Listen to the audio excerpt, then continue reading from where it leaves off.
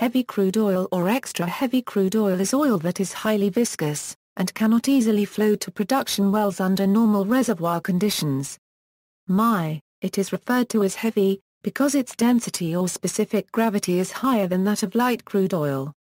Heavy crude oil has been defined as any liquid petroleum with an API gravity less than 20 degree.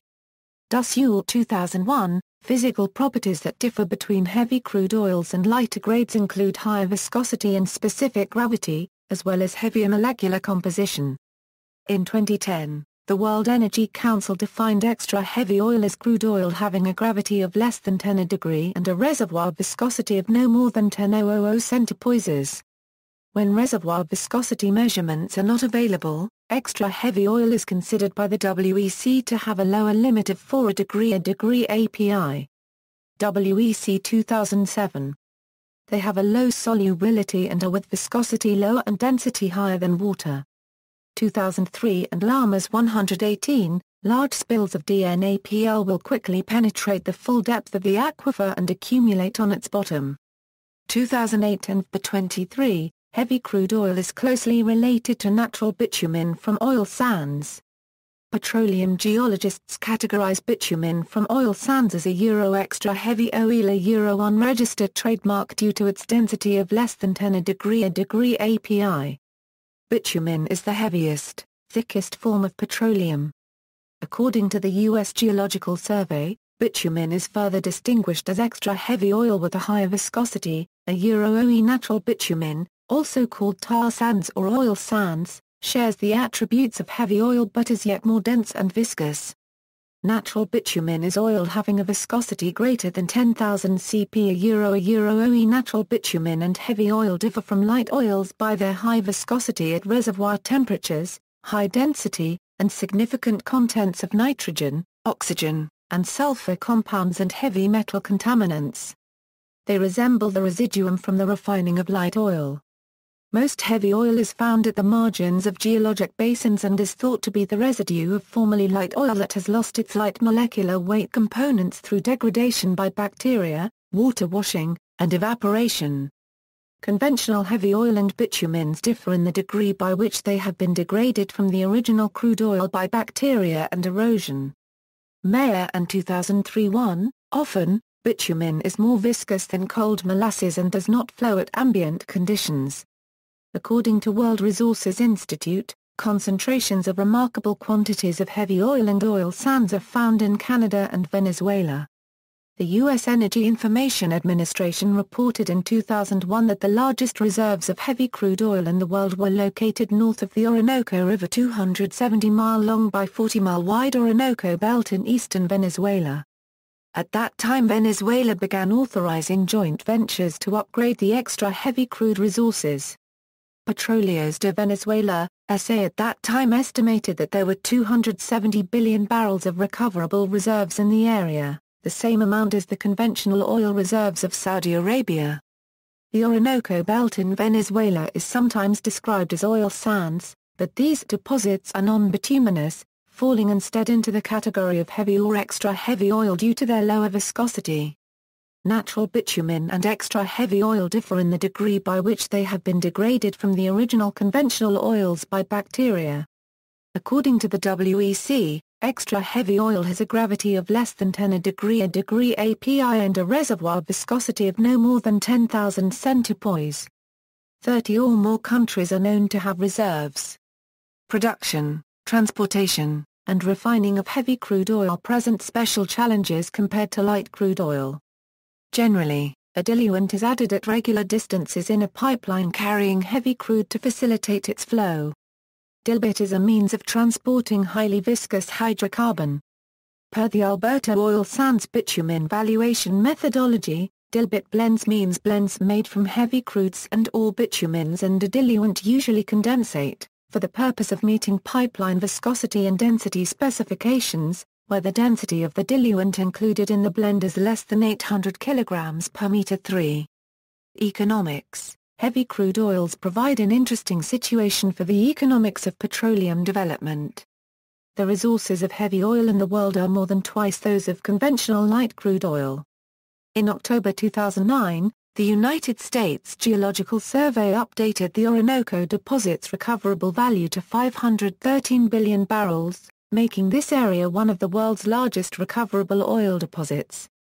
However, recovery rates for heavy oil are often limited from 5 to 30% of oil in place. The chemical makeup is often the defining variable in recovery rates.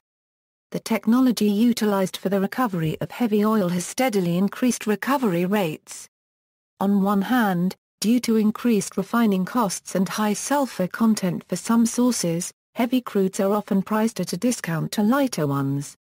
The increased viscosity and density also makes production more difficult. On the other hand, large quantities of heavy crudes have been discovered in the Americas, including Canada, Venezuela and California. The relatively shallow depth of heavy oil fields can contribute to lower production costs. However, these are offset by the difficulties of production and transport that render conventional production methods ineffective. Specialized techniques are being developed for exploration and production of heavy oil. Extraction. Production of heavy oil is becoming more common in many countries, with 2008 production led by Canada and Venezuela. Methods for extraction include cold heavy oil production with sand, steam-assisted gravity drainage, steam injection, vapor extraction, toe-to-heel air injection, and open-pit mining for extremely sandy and oil-rich deposits. Environmental impact. With current production and transportation methods, heavy crudes have a more severe environmental impact than light ones. With more difficult production comes the employment of a variety of enhanced oil recovery techniques, including steam flooding and tighter well spacing, often as close as 1 well per acre. Heavy crude oils also carry contaminants.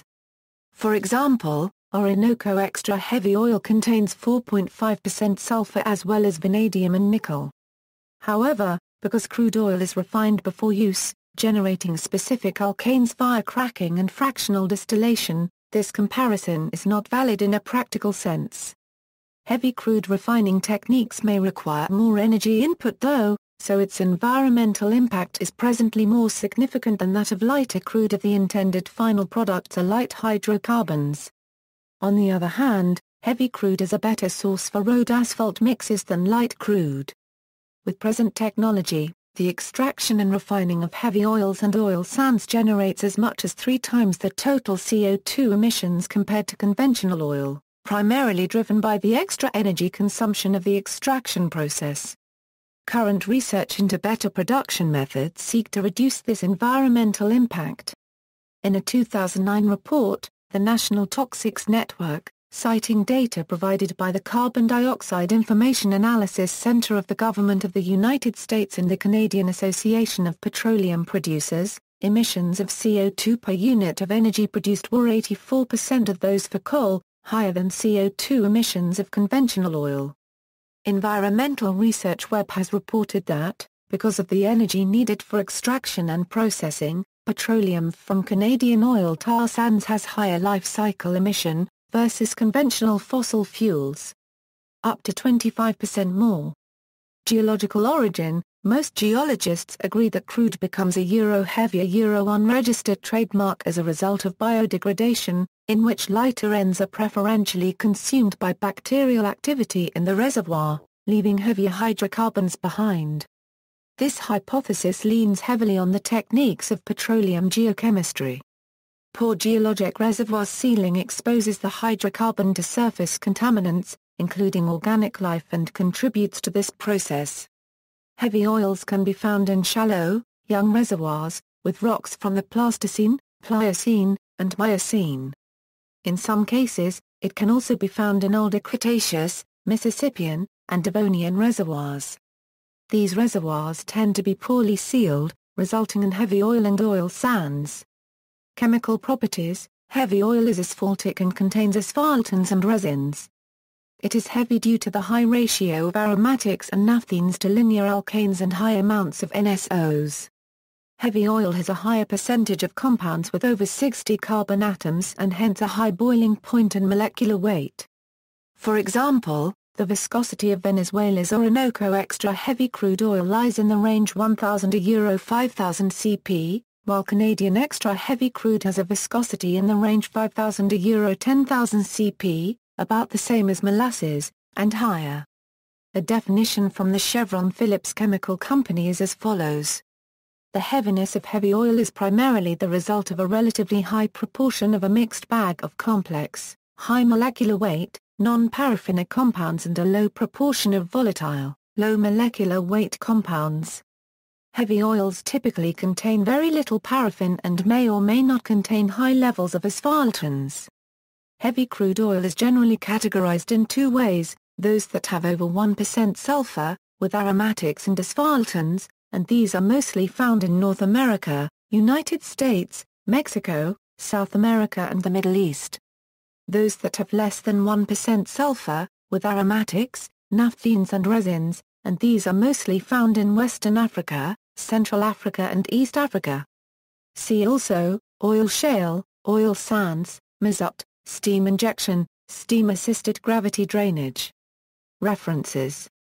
External links, Dusseault Incorporated Heavy Oil Geoscience and Reservoir Engineering, OTS Heavy Oil Science Center, Schlumberger Map of Global Heavy Oil Resources, Molecular Basis of Heavy Organics in Petroleum and Heavy Oil, Crude Oil Technical Views.